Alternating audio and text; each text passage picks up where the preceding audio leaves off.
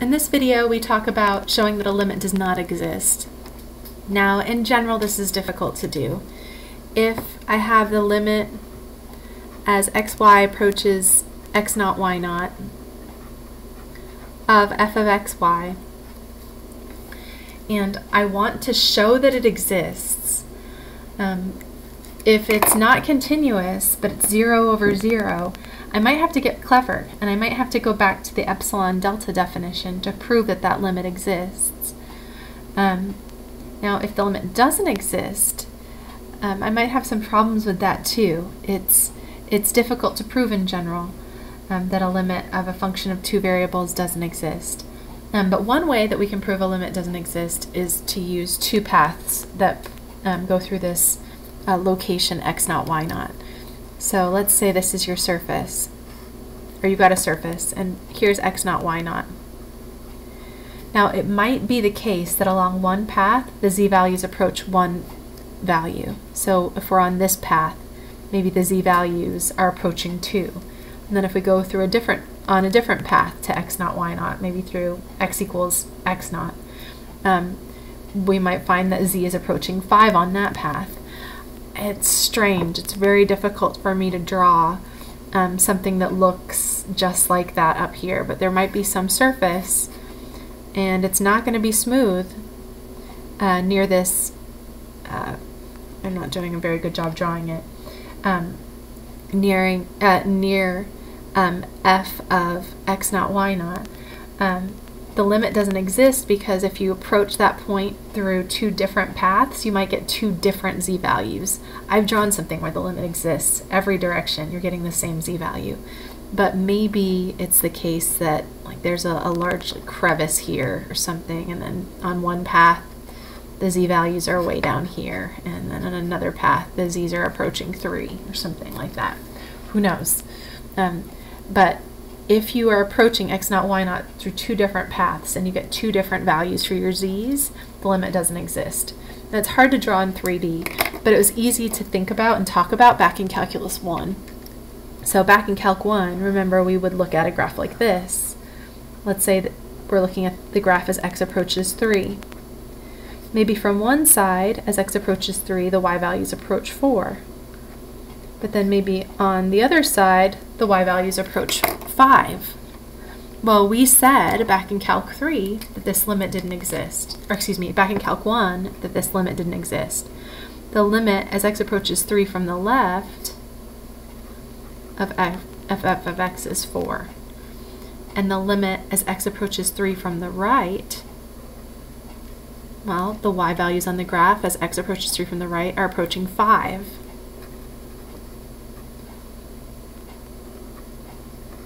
So since we got two different limits when we're coming from two different directions, as x approached 3, in general,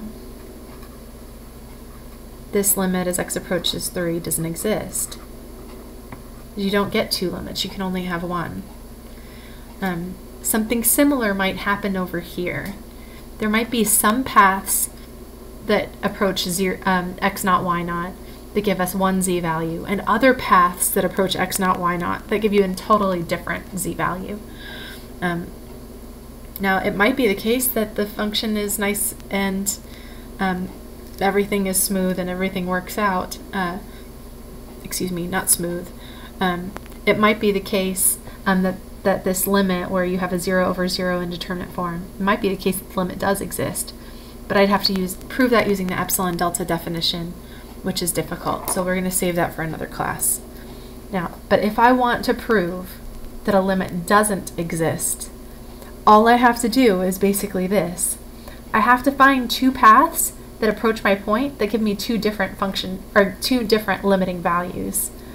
It's a little different with surfaces, though, because I'm approaching 0, 0, and I can't just approach 0, 0 from the left and the right. When I'm approaching 0, 0, I can approach 0, 0 from any direction I want in the xy plane. As long as I'm on a path that passes through 0, 0, that's fair game. And through every single path that goes through 0, 0, I have to get the same limit for the limit to exist. Now, I will tell you in advance, show me that this limit does not exist, or find the limit. When I say find the limit, that means the limit exists and you can go looking for it using the methods that we talked about in the last video. If I ask you to show me that the limit doesn't exist, don't give me 5 paths that all give you 0 and then say the limit must exist and it must be 0. Finding multiple paths that give you the same limit does not prove anything. You've got to prove it's true for all the paths. So if I ask you to show me that the limit doesn't exist, what I'm asking you to show me, or what I'm doing is I'm telling you in advance that the limit doesn't exist, and I'm asking you to find 2 paths through this point x0, y0 that give you different limits. Probably the easiest way to handle this is if I'm trying to show that this limit doesn't exist, I could show that this limit doesn't exist by going along 2 paths that pass through 0, 0. So let's go along the path x equals 0. Remember, x equals 0, that's the y-axis. So we're approaching 0, 0 on the y-axis. Then I've got the limit as 0y approaches 0, 0. So I'm going to replace my x with a 0. And now I've got the limit as 0y approaches 0, 0 of y divided by y. Now that is a 0 over 0 indeterminate form, but we know we can simplify that. And that's not an indeterminate form. That limit is 1. The limit of 1 is 1 as y approaches 0. So along this line, along the y-axis, which is given by x equals 0, the z values on this graph approach 1. Now I need to find a different path that goes through 0, 0 that gives me a different limit.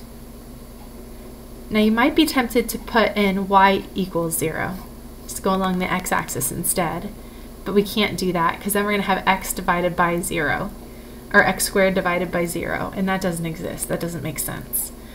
So we don't want to go, well, I guess we could go along y equals 0, but I think I'd rather go along something a little bit simpler. I don't want to think about infinite limits at this point. So I want to choose a path that passes through 0, 0, where this is all going to simplify nicely.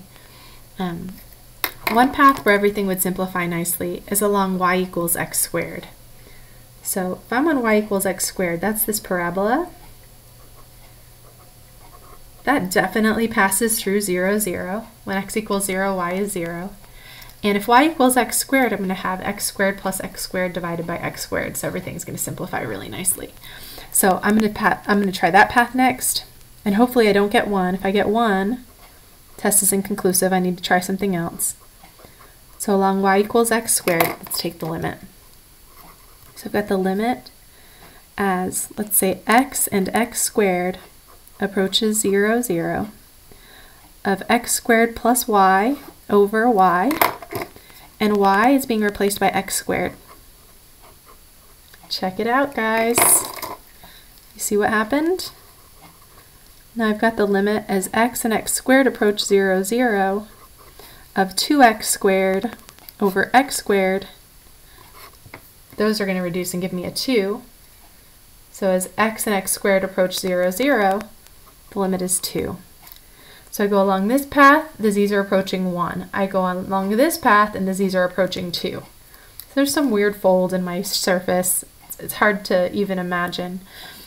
We could graph this in Wolfram Alpha or GeoGebra or Desmos. I don't know if Desmos.com can do 3D graphs, but we can graph this and see what happens near 0, 0.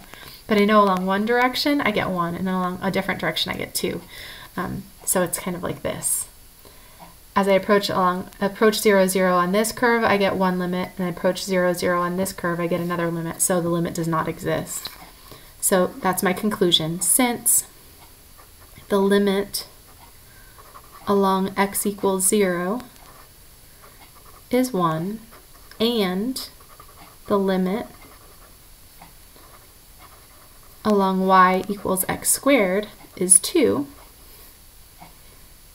in general, the limit does not exist.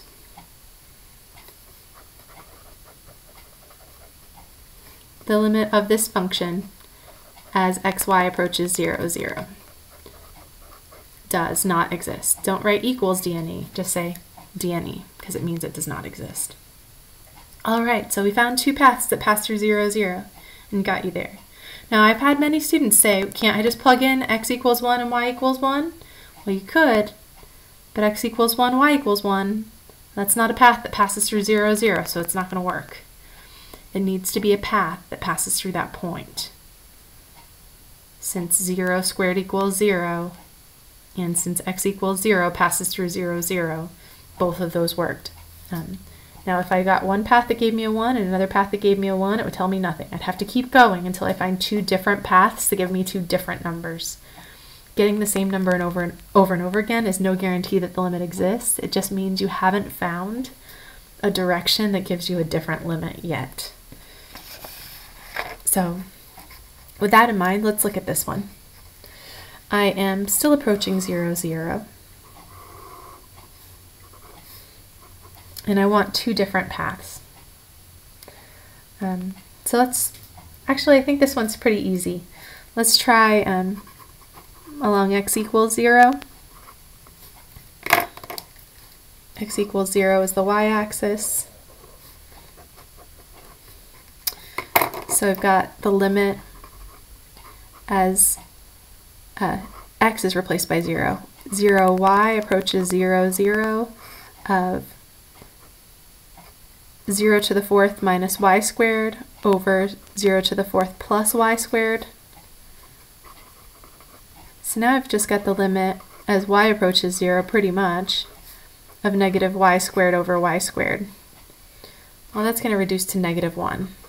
And the limit of negative 1 is negative 1. So that's easy. And along, that was along x equals 0. Along y equals 0, that's the x-axis.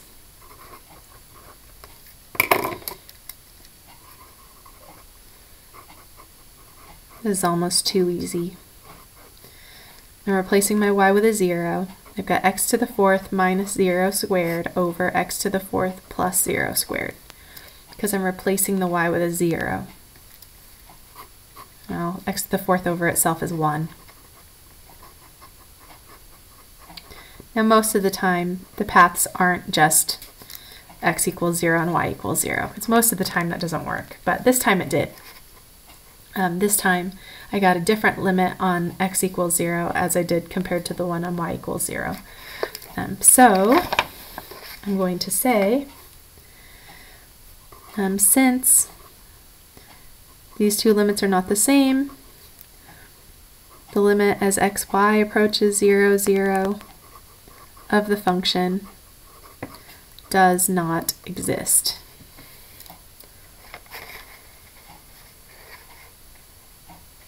All right. So that's your goal. Your goal is to find two different paths that pass through your point of interest, your x naught, y naught, that give you two different limits. If you can do that, then the limit doesn't exist. Now if you keep getting the same limit, you're not done yet. You've got to keep going until you find two limits that differ from each other, or two different paths that give you different limits.